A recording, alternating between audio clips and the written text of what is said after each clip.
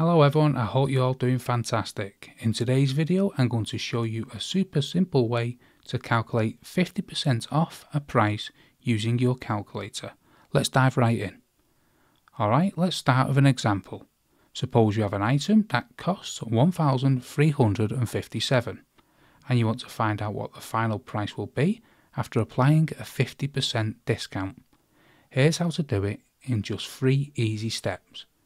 Enter the original price, which is $1,357, into your calculator, press the multiply button, and multiply by 50.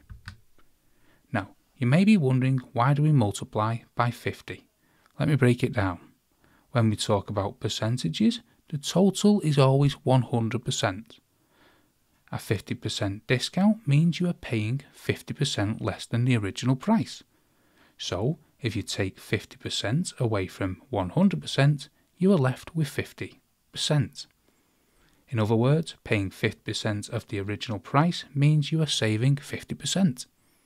So, by multiplying the original price by 50, then using the percentage button, you're effectively calculating 50% off the original price, which gives you the final amount after the discount. So, finally, let's press the percentage button, and voila, the final amount after a 50% off is $678.50. Let's do one more example to make sure we've got it. Imagine you have an item priced at $2,450. So let's enter that into our calculator, 2,450. Let's press the multiply button, then 50, then the percentage button. And after a 50% off, the final price comes out at $1,225. This quick method saves you time and ensures accuracy.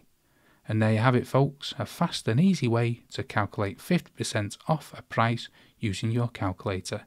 If you found this video helpful, please give it a thumbs up and don't forget to subscribe to my channel for more quick tips and tricks.